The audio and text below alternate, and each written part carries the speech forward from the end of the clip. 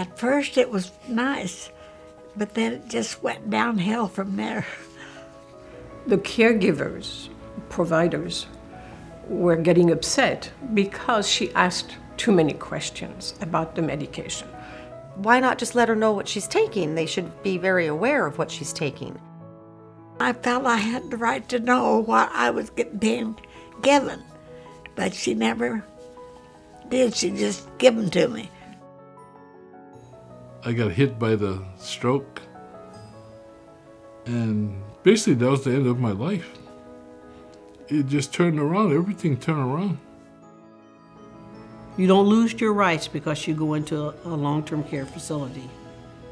At the Washington State Long-Term Care Ombudsman Program, that's our goal, to empower them, to leave them feeling empowered.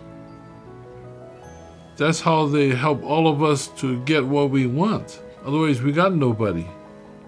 We are advocates. We are resident-directed. We listen to the resident. The best thing for me was the independence to get out of there and get on my own, which I am now. I enjoy it now.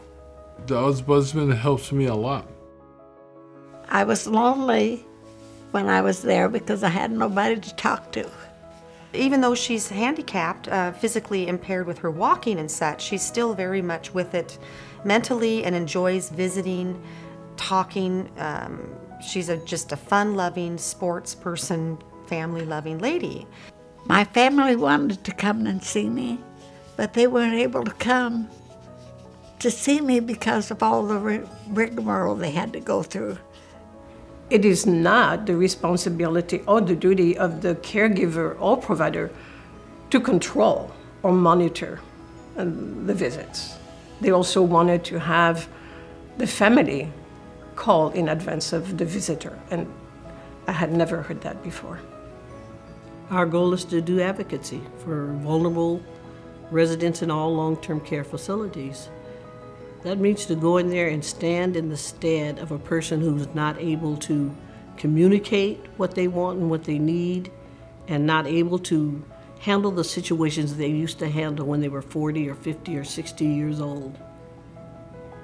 I don't know how to explain it. I wanted to be to work for my daughter's sake, and it didn't work. And then she brought me home again.